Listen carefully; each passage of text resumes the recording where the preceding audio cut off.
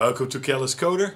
Today we have a teardown of the Chess Challenger and we're going to dump the ROM for prosperity's sake. Motherfucker! So a couple of weeks ago we fixed the East German SC2, Schachcomputer 2, which was based on this machine, the Chess Challenger. And this is actually one of the first commercially available chess computers. The Chess Challenger from 1979, the prototypes, were actually built around an 8080 processor, and it had a real wooden case. And then in 1980, where this is from, and this is actually the Chess Challenger Revision 7, they built it around a Z80 and a plastic case. So let's open it up, let's have a look at the hardware and learn something about 1980s technology. Then we will desolder the ROM, because this ROM is also from 1979, the infamous batch that also the Atari XL had, and that ROM broke in my case. So I want to dump it for prosperity's sake, that in case that ROM does go, I can burn an EEPROM with a little adapter board and put it on there and have the exact same revision. I know that they're downloadable, but it's a nice learning experience. So let's jump in and have some retro fun from 1980. I was 7 back then. Unbelievable, I'm so old. So this is the Chess Challenger Revision 7 from late 79, which is the production run for the 1980 release. It's just a plastic box with a very fragile DC plug that tends to break a lot. And here is the external power supply, 9 volts, only 350 milliamps. Now the board is held together with clips and you need to lift up these felt feet, very annoying. But other than that, you just wedge a screwdriver in it, push the clip back and it will pop open easily like so.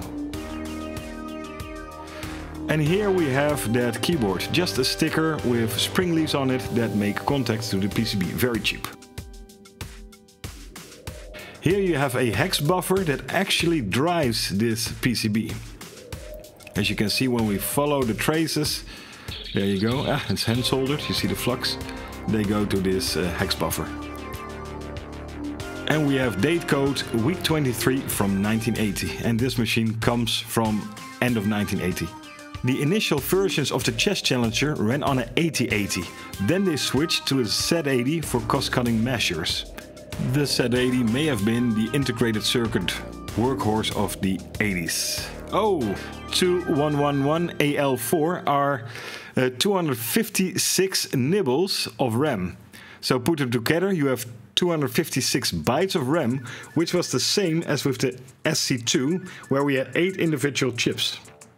Just a note, these chips are extremely rare these days. They're very hard to find, even on eBay. And no idea what that chip right next to it is. This is actually a demultiplexer. It takes 3 bits in and multiplexes out 8 different I/O addresses. So basically to run the individual segments of the screen, and probably also select the RAM and the ROM. That's the ROM and this is the RAM. I have not looked into it that much, but I see traces running to the RAM, so I assume it also enables the RAM. And then we have a 74378, which is a flip-flop, probably to divide the clock frequency to 4 MHz eventually. And then this ROM, that infamous 1979 batch of ROMs that tend to break a lot, also on this machine. And here we see it is the Revision 7 created on October 30th, 1979. And then the date code on the board, week 26, 1980. I know this machine was bought in December 1980. Now let's desolder that ROM and put in a socket. I did find out that the traces were very, very fragile, and the legs of this ROM as well. Oh, here I bend it. No damage done, luckily. The other side was even more finicky. I lifted up a pad partially that luckily had no trace on it, so I add more solder to it. More solder allows you to actually have better heat flow, to desolder it more easily. Very counterintuitive, but it is true. And then I just whisked through with my solder sucker. And now I put in a cheap socket so we can easily switch out the ROM if we have to. I hope not, but after all it's almost 43 years old. And I'm even older and my friends want to replace me. I naively thought that a TL866 could read these ROMs.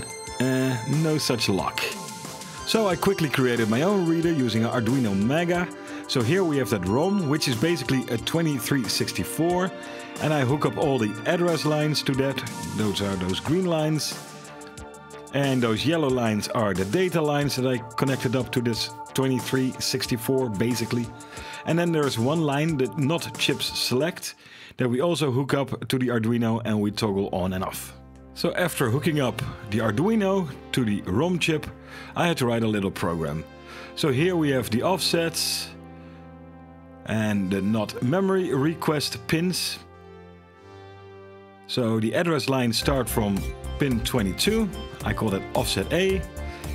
The data lines start from offset 40. And we have 12 address lines, or actually 13 starting from 0.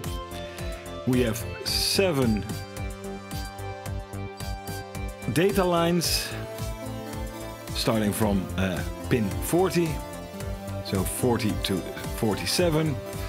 And then the not chip select is on pin 52. Then we have the size of the bytes to read.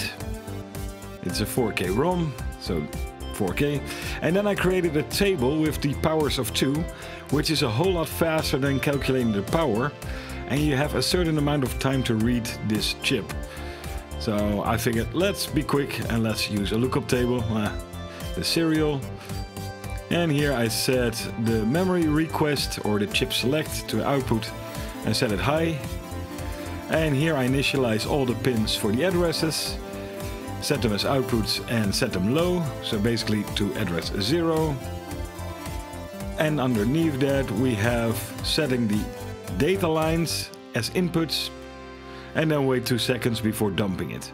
Then we have a convenience method to set the address. So I loop through the bits of the address value when that bit is set using this power table. Then I set it high and otherwise I set it low, with a logical AND instruction, which is really quick with this p-table lookup. Then reading the data, a sort of similar way. Initially we need to set the M bytes, the result, to 0, and then I set the chip select to low, so we can read it.